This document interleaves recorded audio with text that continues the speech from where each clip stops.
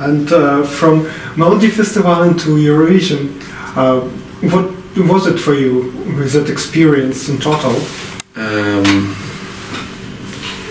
It was 2 incredible weeks, 2 very odd, very strange weeks. A lot of things happened, and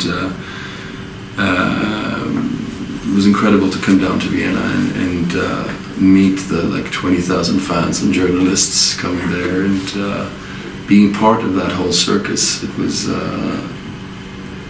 I've always dreamt of Eurovision, and to actually be there and represent my country was huge for me. And also but I would have thought that there would be more hanging out with the other countries as well, but they were so every country was divided into different hotels, so there wasn't that much hanging out, which was unfortunate, but no, I really liked it, and the 23rd of May will always be my the most magical moment of my life, and sitting on that stage, having won the Eurovision, looking out over a full Wiener Stadthalle and realizing that okay, this might be the start of something really, really good. And you got pretty close in Vienna with Guy Sebastian. Are you still in contact? Yeah, we are actually. We text each other from time to time, and I'm hoping to go to Australia in January and do some gigs there, and hopefully with him as well.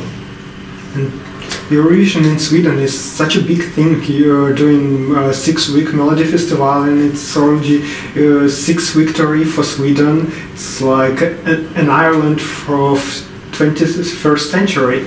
And why do you think is it so? Why it's so big? Yeah. Because I don't know. It's something. It's probably definitely because of ABBA, obviously, that they broke. Their big break was via Melodifestivalen and Eurovision, but also because I think that the Swedish network has done a great job with the competition and making it really important, a really very good TV production, and that also has a lot of impact on the charts. Just being in Melodifestivalen is a great stepping stone. It's a great way to get your music out there, and the record companies really want to put their best artists there as well. It's fascinating because Melodifestivalen is watched not only in Sweden but all over Europe as well. And does SVT consults you in any way for the production of the next Eurovision? No, not really. I think they know exactly what they do, and they did it 3 years ago, and no, not yet, at least. And there have been a lot of rumors that you're going to be a host of Eurovision. Would you like to do that? If I got the question, I would be honored. It would be one of those once in a lifetime things, and yeah, I think I would definitely say yes if I got the question. And what would be your role that you wanted to do in it? Is it the green room or general hosting? General hosting, I would say. And who would be your ideal co-host? Oof. I don't know. I'm in love with Alicia Vikander, so I would say her. She's a Swedish actress. But I think that Petra did a great job last time, and I would love her or Sanna or Sarah Dawn Finer to be the co-host in that case. There are a lot of talented hosts in Sweden. We've also been fascinated by Petra Mede when she hosted only by one person the whole thing. Yeah, she did it. She was so great. If you are able to decide which city would host Eurovision next year, what would your choice be?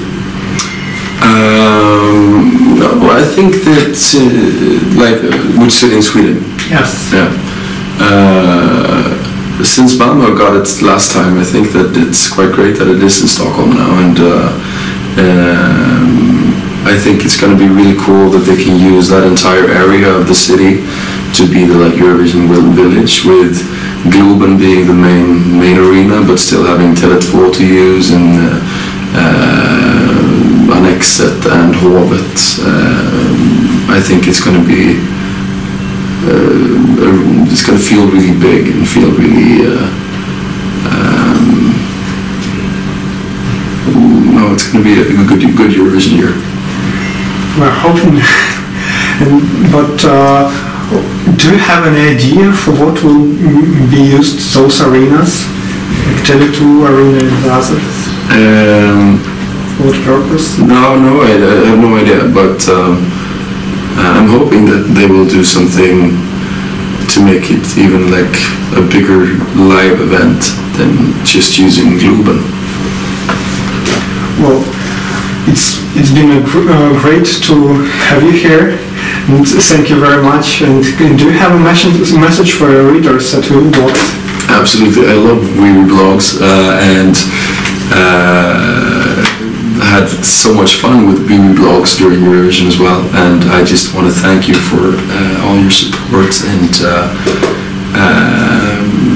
for letting me do this. Thank you.